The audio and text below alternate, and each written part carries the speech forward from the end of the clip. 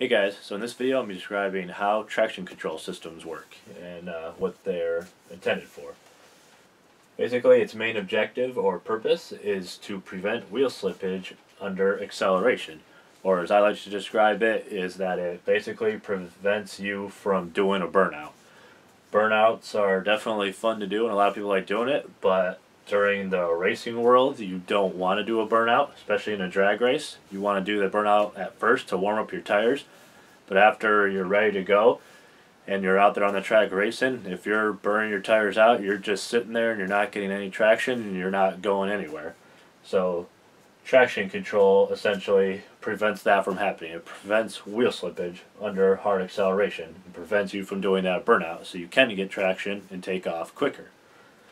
It's pretty simple on how it works. It doesn't really have much parts of its own that works just for itself.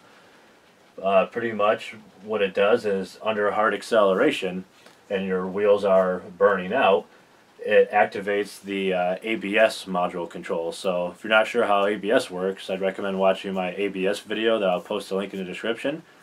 And pretty much it just applies your brakes at the wheels and prevents them from slipping. It reduces that power you're giving it because you're giving it too much power. You need to reduce that power. So it does that by applying the brake system, the ABS brake system. And if that doesn't work, it can also work by limiting your power that you're putting in the engine. Especially cars nowadays, you have no direct linkage to your gas, from your gas pedal to your engine. Your pedal is just a sensor, and the ECU opens the throttle for you, so it can easily govern that and prevent you from opening it. So again, it works by using the ABS system or using limiting you to how much you're opening the throttle, and that's pretty much it. It works off of a few sensors. So this is your ECU, and it gets sensor input and uses that to calculate how much to limit you and what to do. Some of the sensors that it can work off of is your throttle position sensor, so it knows how far you're opening the throttle, especially if it's wide open. And it also monitors your engine RPM that it can get from the crankshaft position sensor that monitors your RPM and how fast your engine is spinning. And of course, most importantly, the wheel speed sensors.